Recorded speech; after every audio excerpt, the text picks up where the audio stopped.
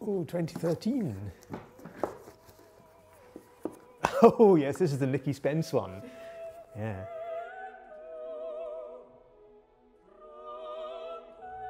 It started in the early 1990s because when I came to the company in 1997, it was already fairly established, and it was pointed out to me that I would have to provide a programme for the next Essential Scottish Opera tour, as it was, and I've done that ever since.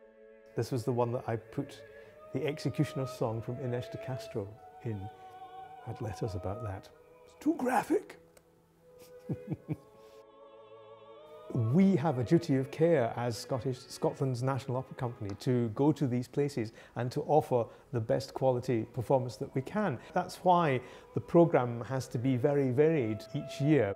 There hasn't been a single piece in any programme that I don't like. Because I reckon if I don't like it, then perhaps the singers don't like it. And I try and work in things that the singers will enjoy singing, or perhaps things they may not yet have considered that they could sing. One of the nice things about the programme is it gives the opportunity to investigate some of the highways and byways of the operatic repertoire. And I'm very pleased that over the years we've scraped a lot of barrels to find pieces that are not repertoire.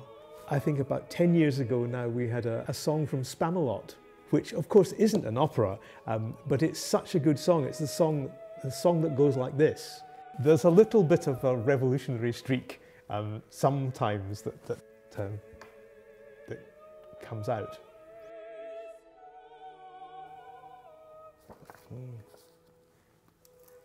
Yes. Happy days.